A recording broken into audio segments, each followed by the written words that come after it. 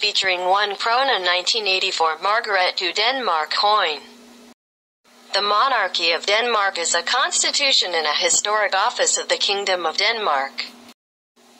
Queen Margaret II ascended the throne on the death of her father King Frederick IX on January 14, 1972.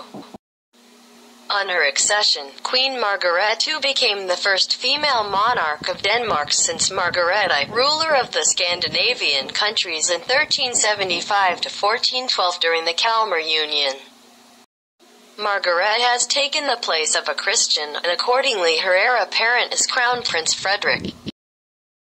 This Denmark 1 Krone coin has a composition of copper-nickel, weight of 6.8 grams, diameter of 25.5 mm, thickness of 1.6 mm.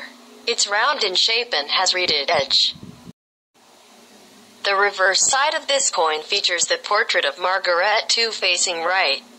It has a lettering text reads, Margaret II Queen of Denmark in translation. The reverse side of this coin features the value, Crown Royal Coat of Arms. It has a lettering reads, 1 Krone, and year of issue. The Danish krone is the money used in Denmark and Greenland. The krone coin is the smallest denomination of the Danish krone. It first became the national currency in 1873 when it replaced the rigsdaler. Krone is the Danish word for crown. The plural of krone is kroner. The first krone coin was a 0.800 silver coin issued in 1875.